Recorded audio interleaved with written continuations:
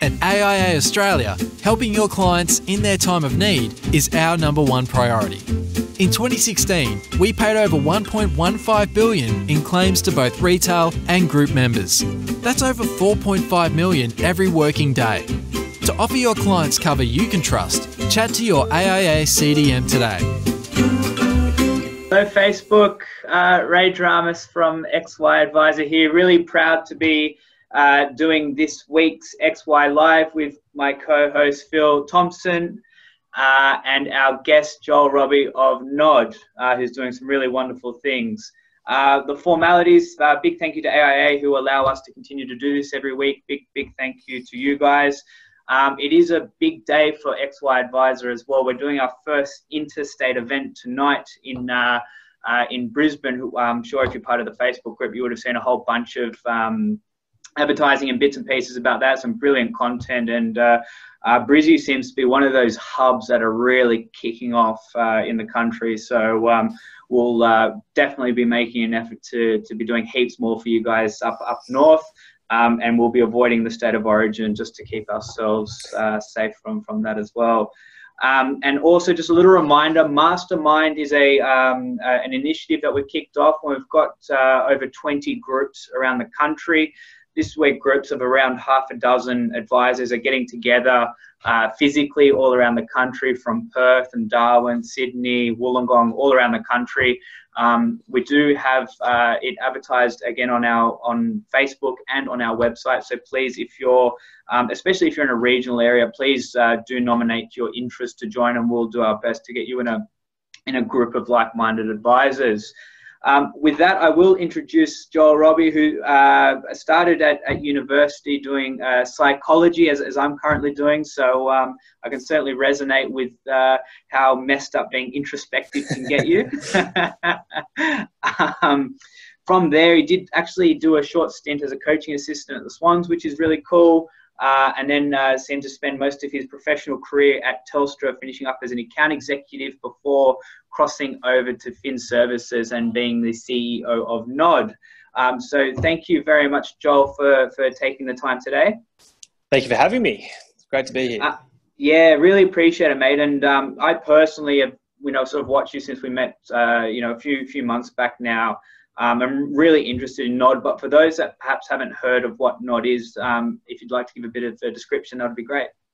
Yeah, absolutely can. So Nod is a platform allowing people to get advice about money from a financial expert on demand. So, we think of it like an Uber or an Airbnb for financial advice. We're venture backed, so we're going through a accelerator program here in Sydney, where a venture capital firm called H2 Ventures has put a bit of money into our company to get us started, and we work out of the Stone and Chalk FinTech hub in Sydney. So so that's a really kind of quick snapshot of who we are and where we're up to. One of the questions, I was sort of, in preparation for this, trawling through your LinkedIn page, so you'll get a view of that. That's cool. What makes someone who's doing account management in Telstra come across to Fin Services and go, you know what, I am breaking the trend and kicking something off? Yeah, it's a fair question. So our story, like a lot of good startup stories, kind of begins from a personal place. So back in 2010, my father was pretty sick. He got diagnosed with cancer, and my family had 3 years before, about 3 years before that, bought a restaurant to try to replace his income. It was a pretty bad diagnosis. So kind of really long and traumatic story short, that was a pretty bad decision financially and just stress-wise on the family. And I watched every day as my mum and dad, who weren't particularly financially savvy or business savvy, just struggle with everyday financial decisions. And there was no really easy way for them to get answers to those. They could book appointments, they can go and, spend, 4, 5, 6 weeks waiting for answers to things, but there was no just kind of snappy way for them to get answers about really important questions that they were trying to answer on the fly. So that was kind of the genesis for Nod. So Nod was a bit of a reaction to that, had a bit of a look around, worked out that actually this wasn't a problem that was only experienced by my family. It was actually experienced by most families out there at various stages in their lives. And it was a thought there'd be a better way to try to solve that problem by pulling together a bunch of advisors, providing some enabling technology to allow in the moment advice to kind of happen, and then see how we go. So that was the genesis for Nod. I think it's kind of an interesting point you make there, where it's only 20% of Australians are getting advice, and our business model, everyone's business model really is built around ongoing service. So there's an initial upfront fee, which is the preparation work, basically to set the groundwork to your ongoing relationship, and then it's a monthly fee thereafter. It's really not been about answering short, snappy answers. You're really trying to get that ongoing service. Yeah, no, that's totally fair as well. I think, and I suppose there's a couple of problems we're trying to solve around Nod to try to address that 80-20% split. So I see people like my mum and dad would never have gone and seen a financial advisor and spent especially just that initial setup. They wouldn't have spent the money, but they would absolutely have loved to spend $100, $200, $300 here or there to try to get answers to those burning questions that were burning them up at night, and try to just ease that stress. So I suppose we saw Nod as a bit of an easier entry point for the 80% to try to get them into getting advice and then moving on from there. It's kind of interesting. My girlfriend actually is a great example of that, where she had a couple of grand saved in the bank and was keen on investing it, because she was a bit frustrated with earning nothing in interest. Went to see a financial advisor just for the sorts of things that you might be able to, a platform like that might be able to service, but instead came back with a quote for an SOA that was about 50% of the funds that you had to invest. They stay in the 80%. That's right. So your girlfriend in that situation obviously probably wouldn't bother with it, right? So it just doesn't make so much sense. So we're trying to open up the world of financial advice to more people. We're trying to democratize it, I suppose you would say, and we think it's a worthy goal. What type of questions are being asked on your platform? So we get all types.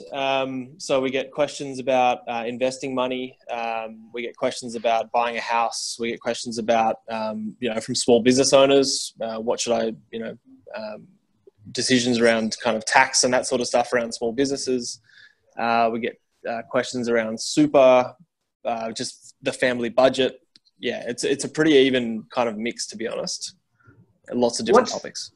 For those that have never heard of Nod, and we're talking about answering short, snappy answers to questions. What's the user experience? What happens? What's the journey?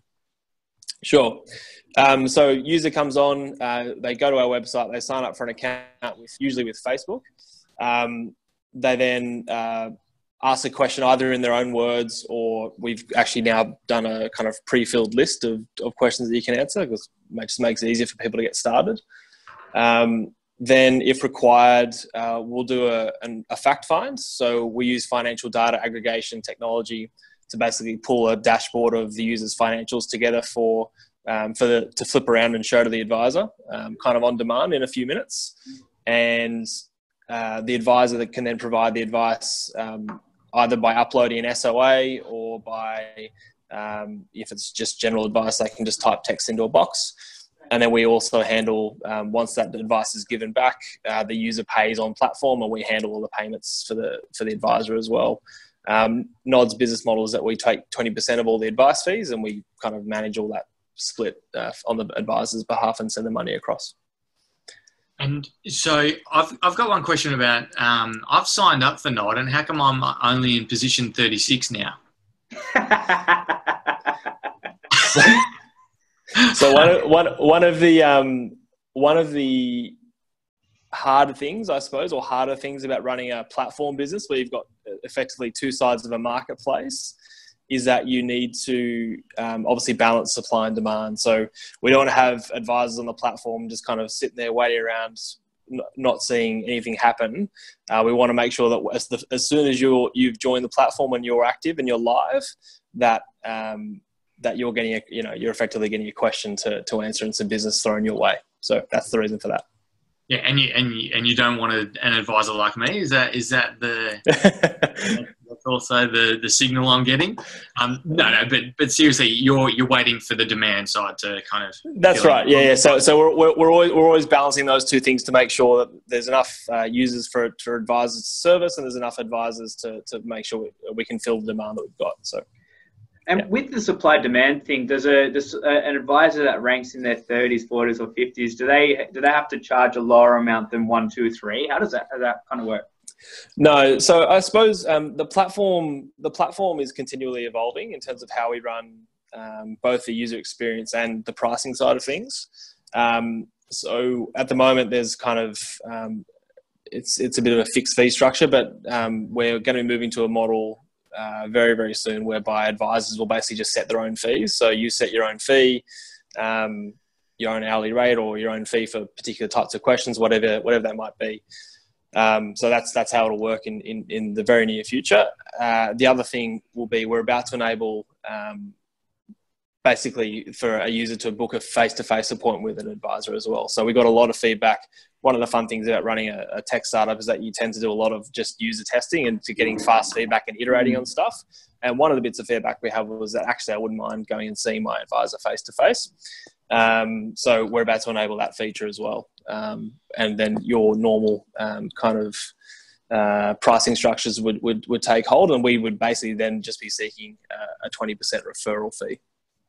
Yeah, so I just had a question, just to step back just about that process. You said the client pays after the advice is given, and you also said that there's the ability for the SOA. So from an advisor's point of view, why would I complete a full statement of advice for a client who hasn't committed to pay me a fee? Is that the current scenario? Did I get that right? So the way it works is that the client's credit card gets charged once they've accepted the advice or the advice is delivered.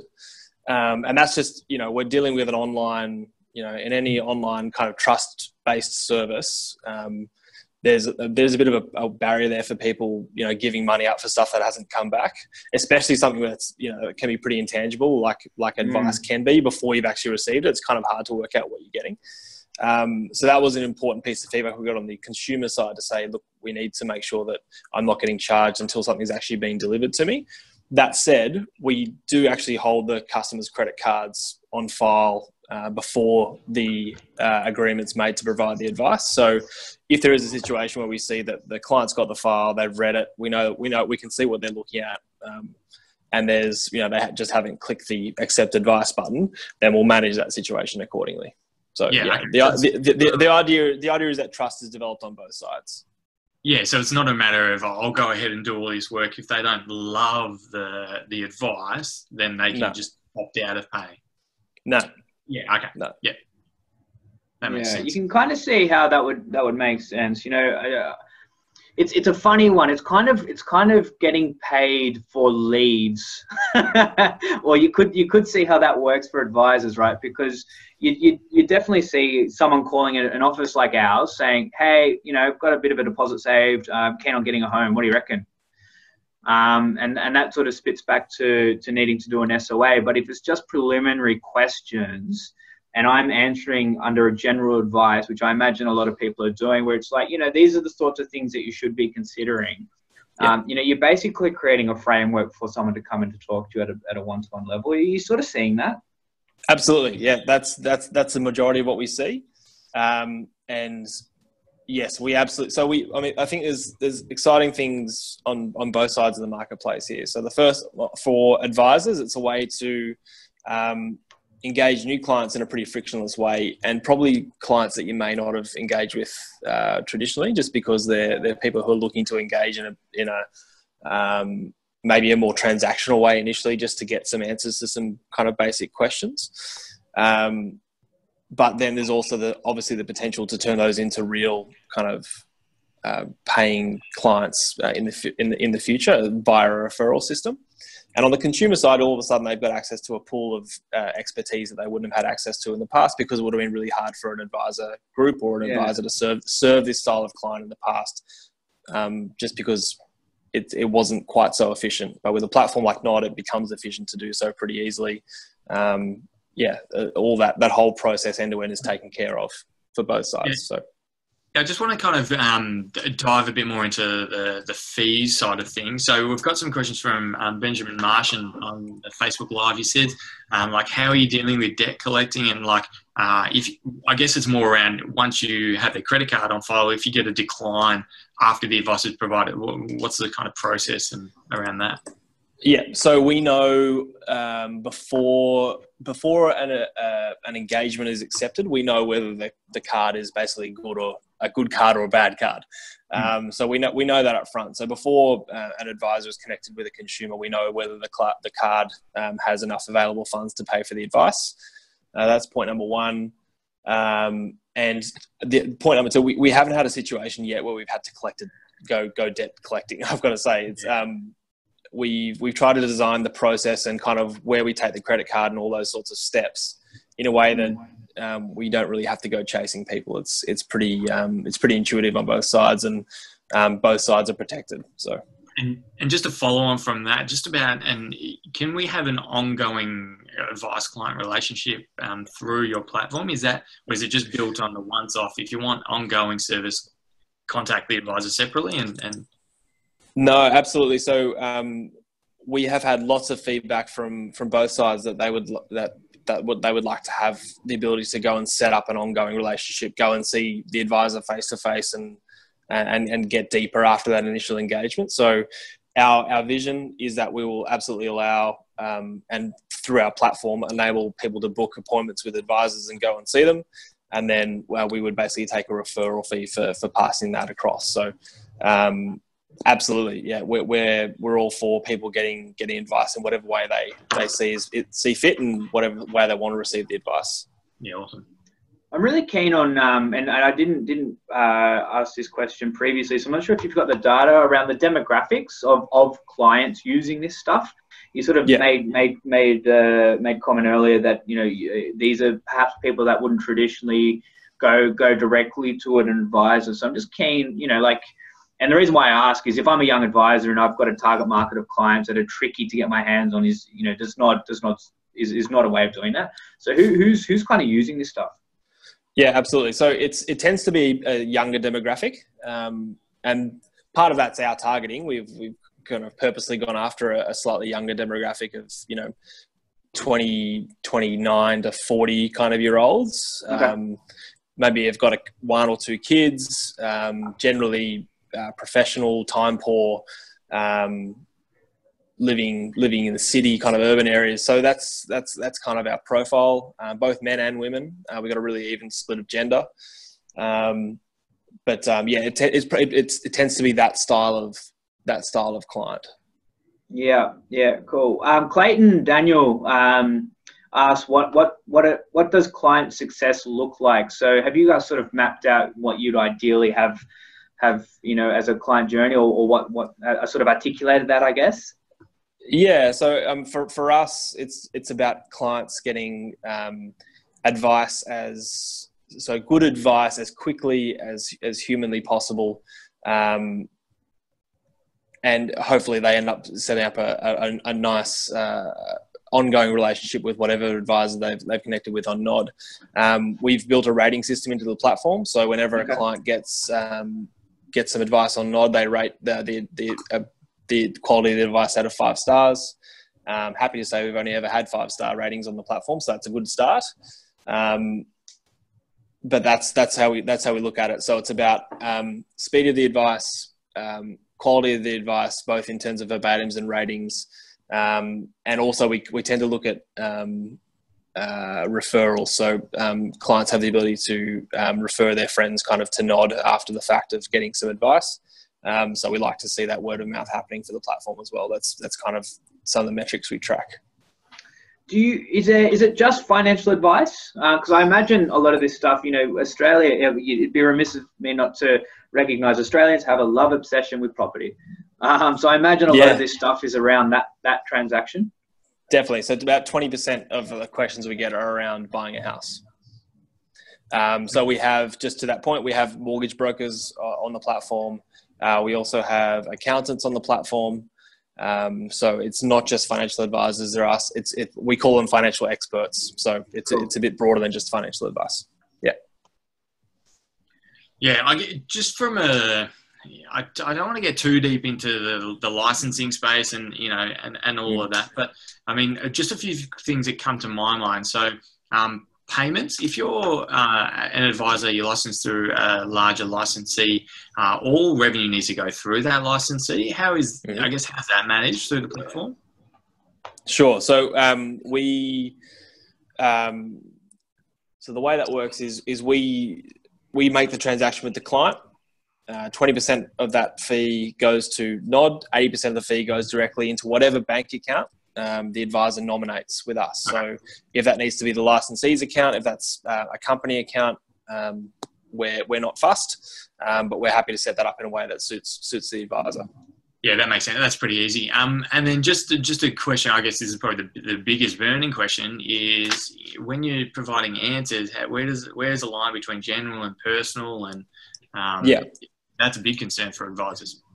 Absolutely. And, it's, I suppose the short answer to that is the same rules apply in the digital world as apply in the face-to-face physical world. So if you're dealing with someone's personal situation, if you've got information on where they're sitting, if their financial situation, all that sort of stuff, if the question they've asked is structured in such a way that it pertains to personal advice, then you need to follow those same compliance rules as you would in the physical world.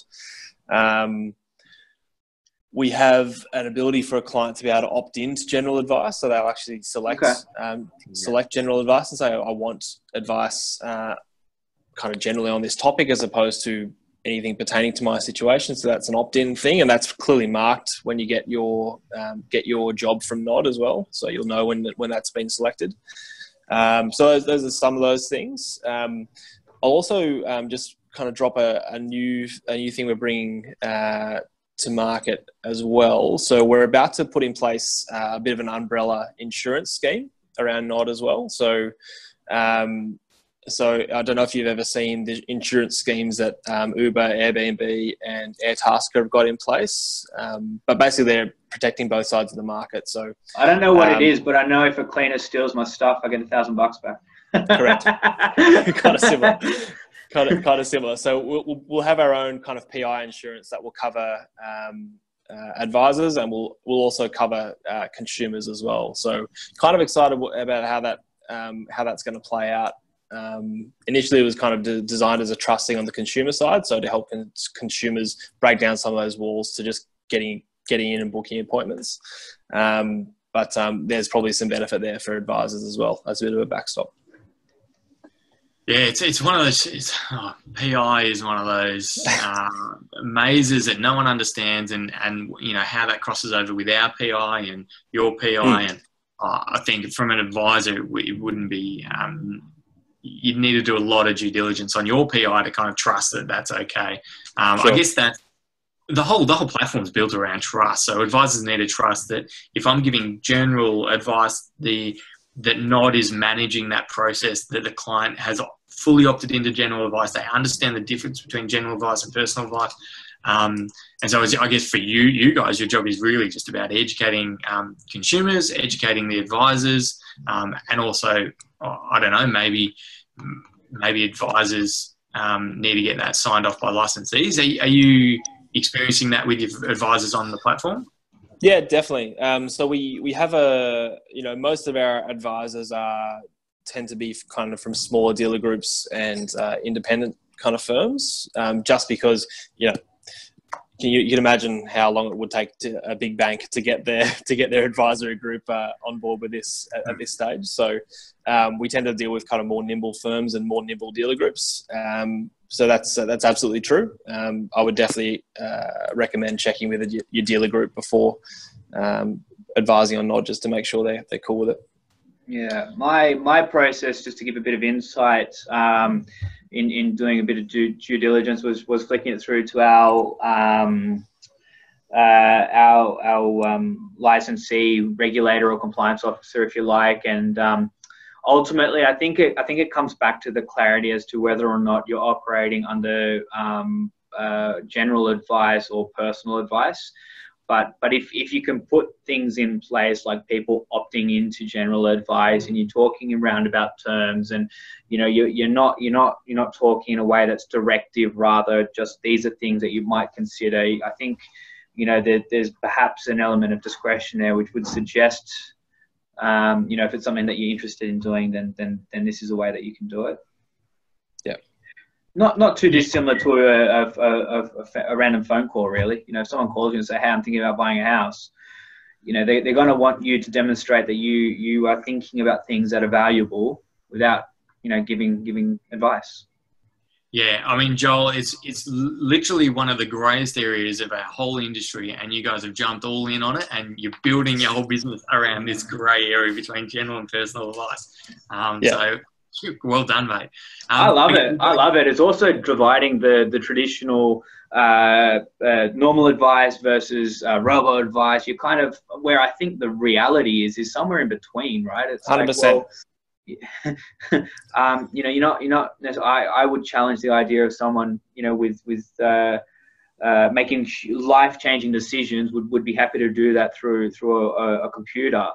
Majority of the time, but I would make heaps of decisions, and I don't necessarily need someone. Like I got my private health insurance sorted out last night after my accountant smacked me on the bum, and I didn't speak to anyone about it because I didn't need to. Just work out the themes and away you go. Yeah.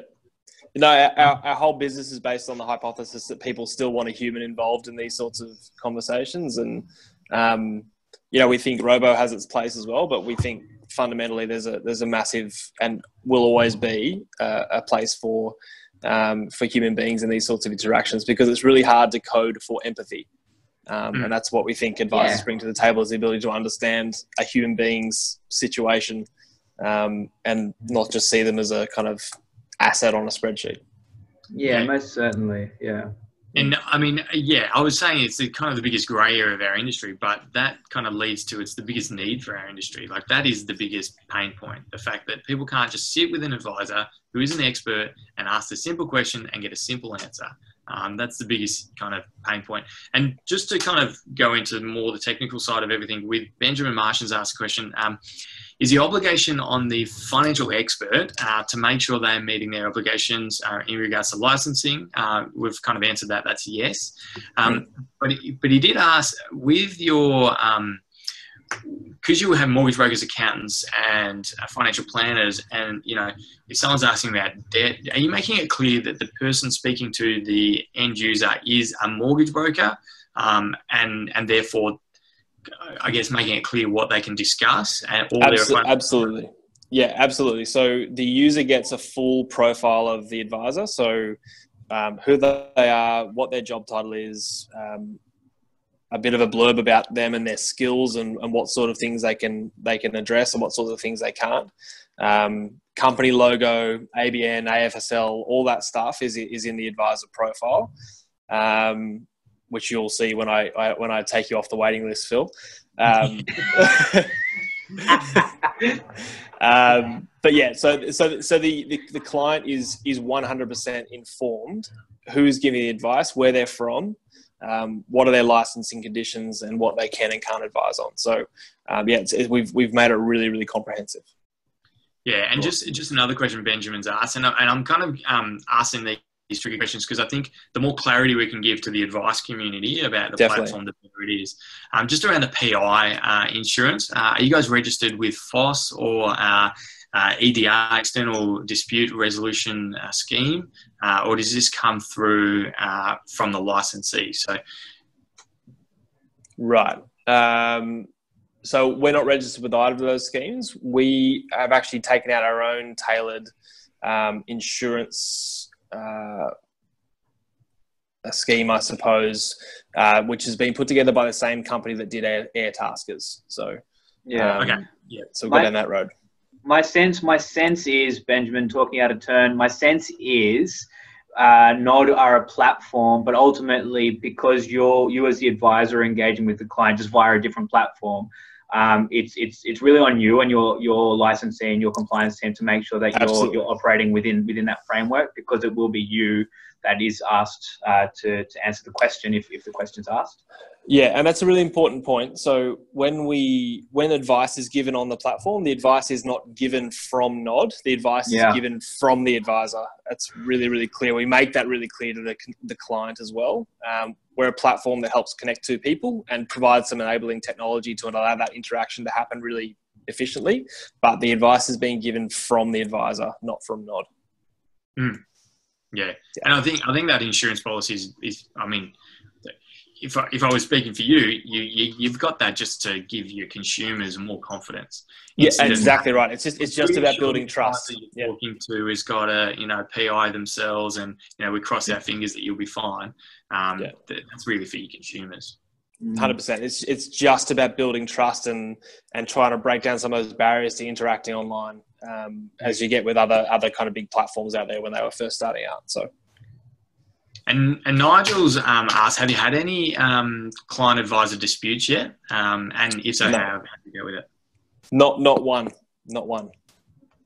Okay. Well, a follow-on question: what are your processes to deal with a dispute? Let's say I'm a consumer. I've got an SOA, so a statement of advice from the advisor, but it kind of wasn't really what I wanted, not what I expected. I didn't really want to pay that fee. You guys have charged me for it. What kind of process do you guys have? Yeah, so basically it's pretty simple. So the client will register, say that they've got an issue with the advice that was given. We'll do a bit of a review of it, kind of match it against the client's feedback. And then kind of take that feedback back to the advisor, see if there's a way to augment the SOA or whatever advice was given so that it actually answers whatever missing pieces or whatever questions there were. And then hopefully that addresses the problem. If not, then I would struggle to see where there'd be a situation where they wouldn't address it. But if there really is an impasse, then Nod will normally step in to just make sure both sides are happy. And also not understanding how the advisor's complaints, external dispute resolution scheme that we are licensed under, or we hold, and kind of maybe potentially referring the clients off to that if it's really something you can't solve. Absolutely. So again, the relationship is between the client and the advisor. Yeah. If we can't solve it, then we will refer to kind of external parties like that for sure. Yeah. Cool.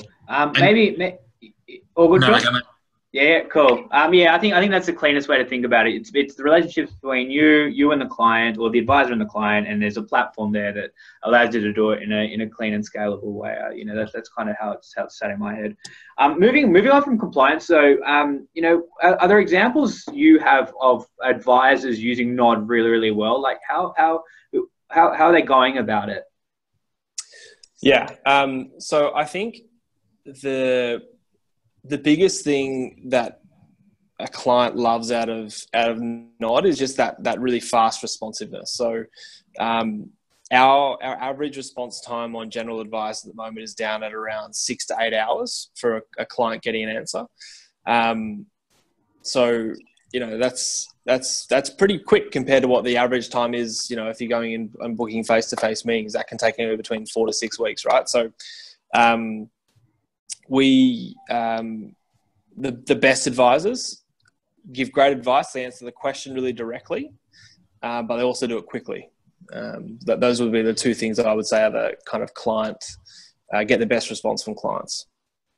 Yeah, wonderful. And is that in financial advice or mortgage broking? Is there a particular capacity that you're seeing doing this really well?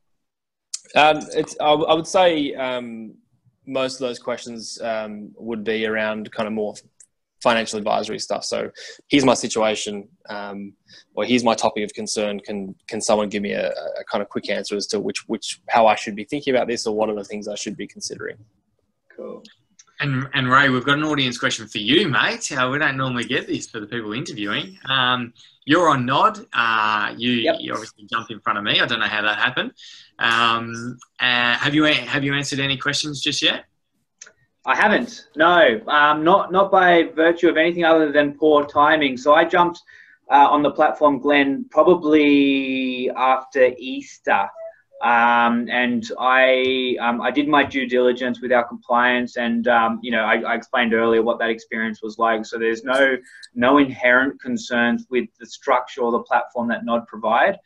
I haven't used it by virtue of the fact that I was between Easter and end of financial year, which is probably a bad answer. But thanks to our federal government, I've been running around making sure pensions are under 1.7 or 1.6 and, NCCs and all that. But I'm keen on looking at it. Us personally, I won't shy away from the fact that we've got an older client base, probably 60, 65 years old, self-funded retiree or pre-retiree.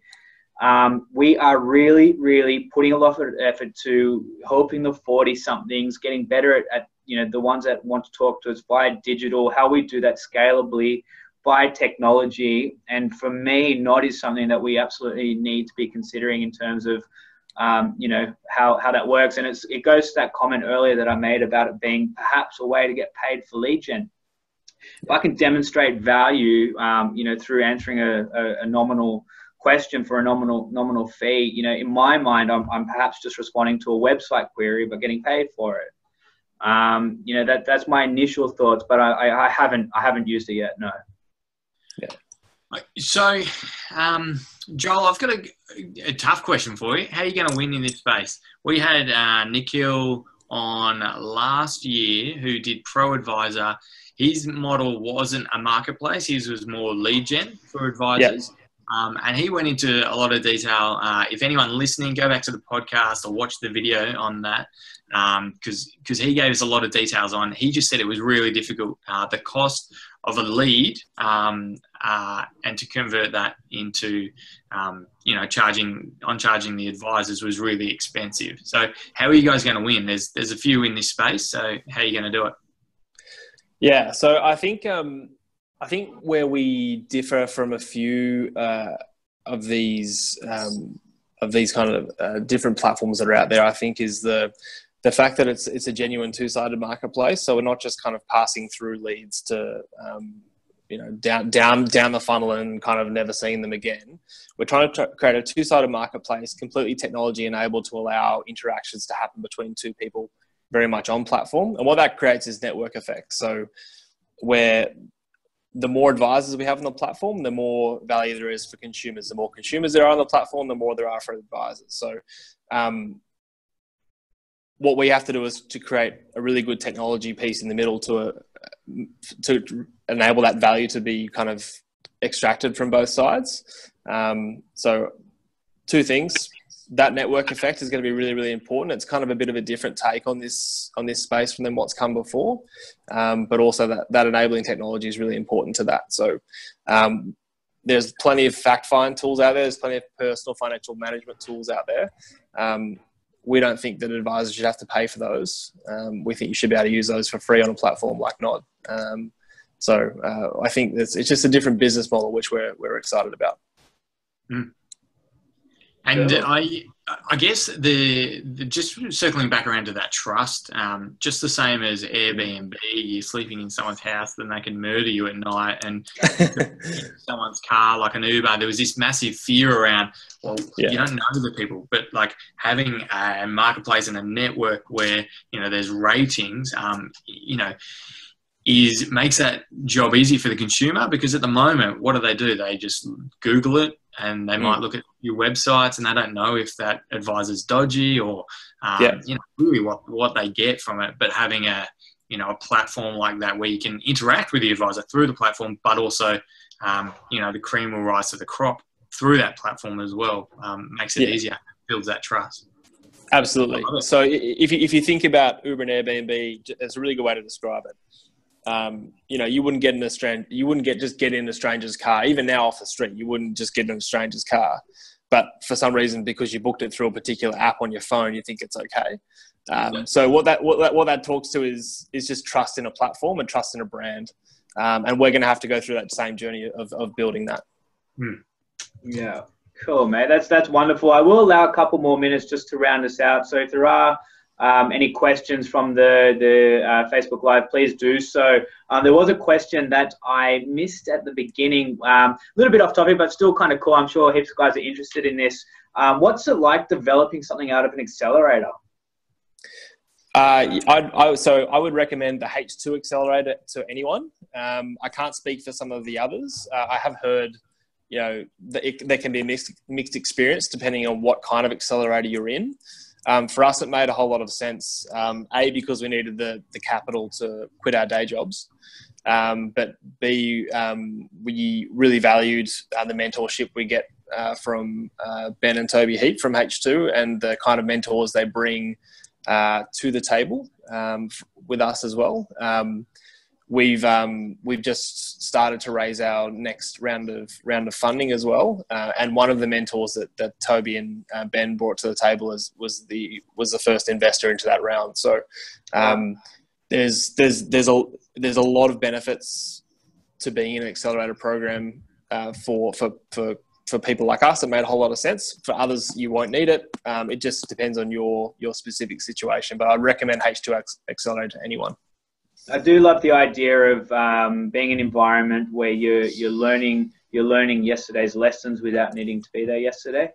Yeah, 100%. We learn more from kind of the founders who've just finished the accelerator program than anyone else, to be honest, because they've just gone through what we're going through. And so H2, do they have any external investors, like any of the big banks or anything that you can potentially leverage off? Yeah, so I haven't checked their latest investor list, but I'm pretty sure they got some investment from some of the super funds at one stage in the current fund that's now open. So, and Investec is a big investor in H2 as well, big corporate partner of theirs. And within the accelerator, is there any way to leverage off those relationships? Is that definitely? Yeah. So we've met the Investec guys. We've been introduced to a few of the funds, the banks. We've met and spent a lot of time with both Reinventure, Westpac's venture capital arm, and NAB Ventures. So yes, absolutely. It's part of the deal with accelerator programs. There's a lot of connections there that you can open some doors without maybe having to work quite as hard for it as you would if you were just coming off the street. And a last question from me: how much money are you raising, and how much is your company worth? I won't tell you how much it's worth, but we are looking to raise about $500,000. So it's a true seed round. Awesome. You have to sign the NDS, Phil, and put your self-managed fund under it. Awesome, Joel. Hey, man, really appreciate it. I did forget to mention Joel's been in Europe up until sort of first thing this morning, so he's probably in the middle of the night in his brain, but he's been really, really wonderful. I appreciate it. It's a fascinating space, man. It's totally outside the box in terms of, what you would walk into the industry delivering to people. So I commend you for that. It's a pretty brave and it's a great endeavor. So well done to you, mate. Oh, thank you very much. And I really appreciate you guys making the time to have me on. Hopefully I've made some sense. And just a really quick plug, if you want to check it out and become an advisor on the platform, the URL is www.nod.money. So love to see a few of the advisors out there come on here, because we love the XY Live community. It's the kind of advisors we're looking to have on the platform. So really encourage you to check it out. Awesome. Thanks, Joel. And I expect to be accepted sometime late this afternoon. No worries, mate. Okay. Jump the queue for me. Thanks, guys. See you guys. Bye.